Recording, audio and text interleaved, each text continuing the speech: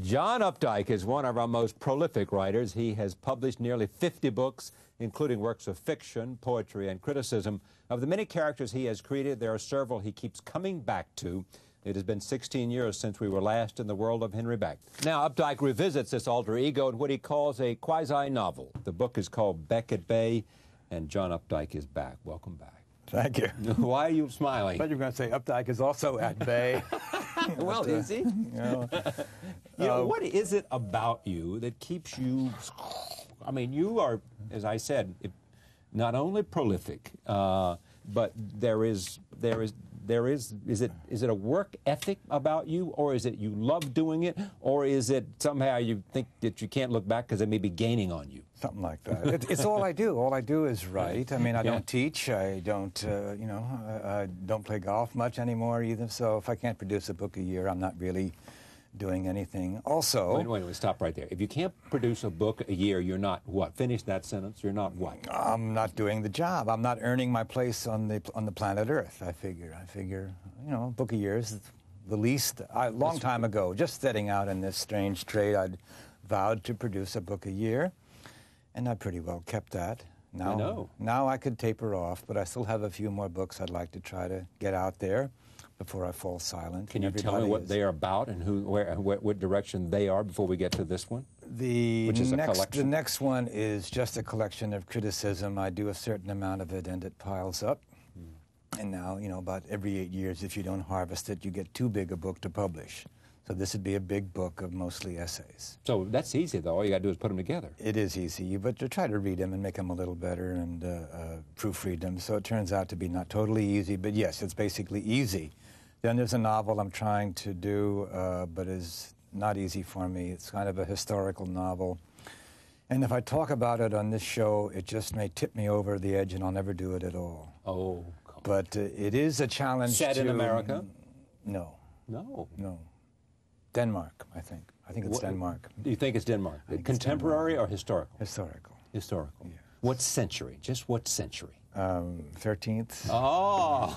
Century I know nothing about, nor do I know much about Denmark. But anyway, I feel compelled to go there. Yeah. It'll be a short novel, if I indeed complete it at all. Does criticism bother you?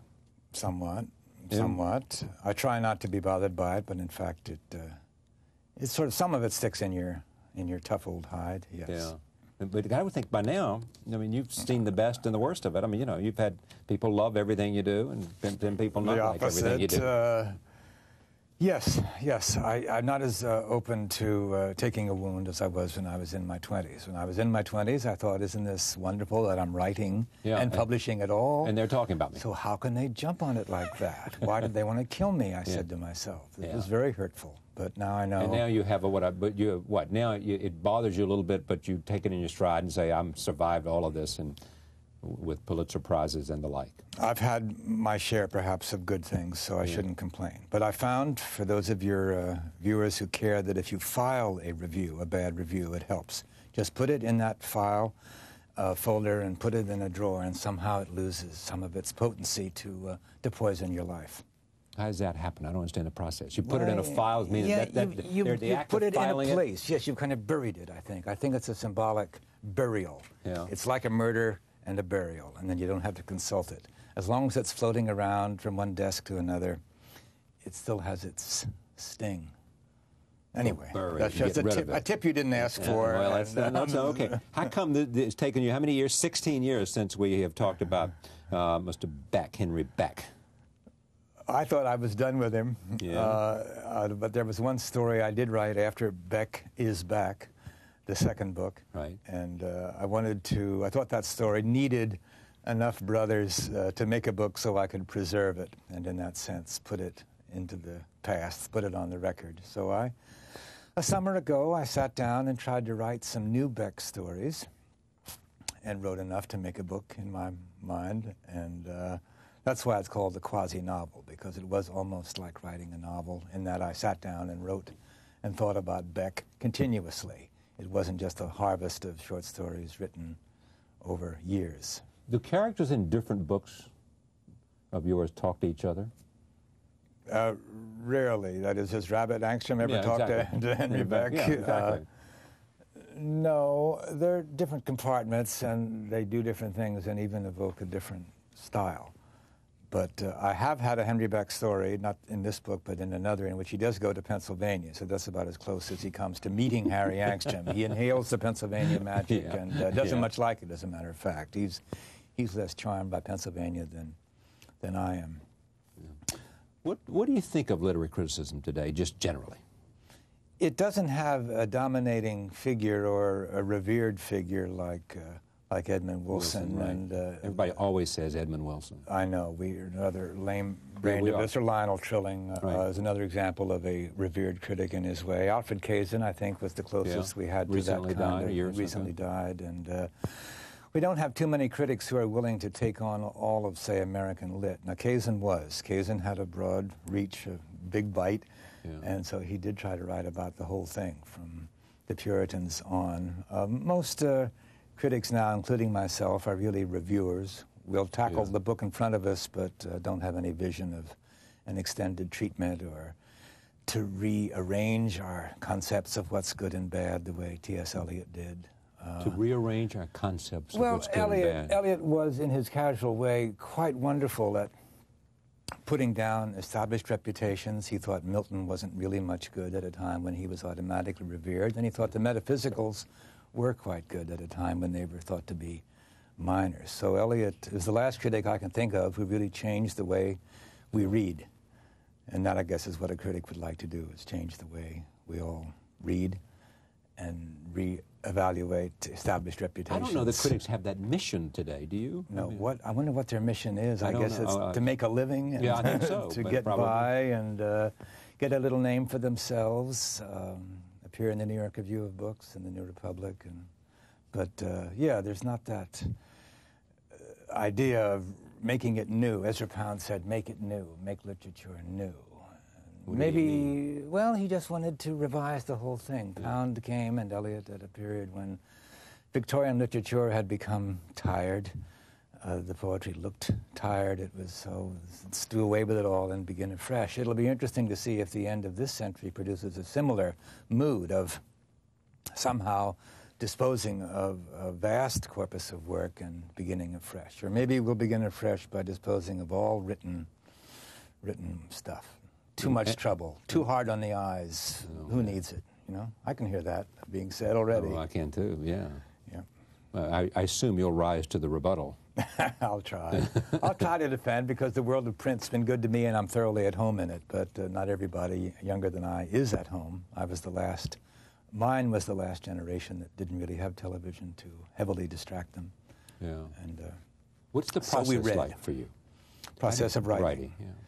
Well, you try to have an idea or two ahead, and the idea you have at hand, I try to rise early and go upstairs to my office and work on it for 3 or 4 hours, 3, more than 4 probably, and advance the manuscript 3 or 4 pages, and in that way move along until you've produced a book. So then what do you do for the rest of the day?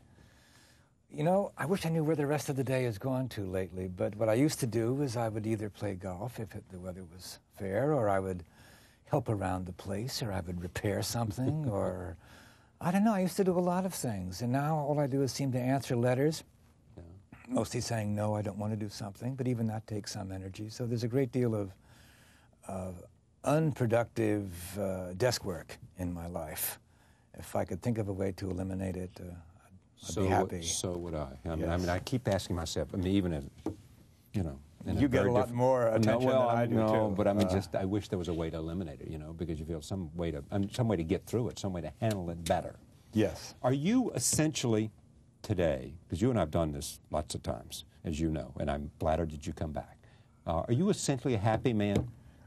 Yes, I think as men go, I'm quite happy. Versus what? Versus women? Versus animals? Versus... I can't speak for women too authoritatively, but men, I think, there's some troubles with being a male animal of this species. You know you're going to die, which other animals... Before the women, too. As it turns out. Which is true. Death hangs over us because we have such big brains, and there's also a wish to explore the next meadow. I mean, there's a lust for more and onward, and a feeling of entrapment in circumstances. All that, I think, plagues people. How close have you come to achieving your potential?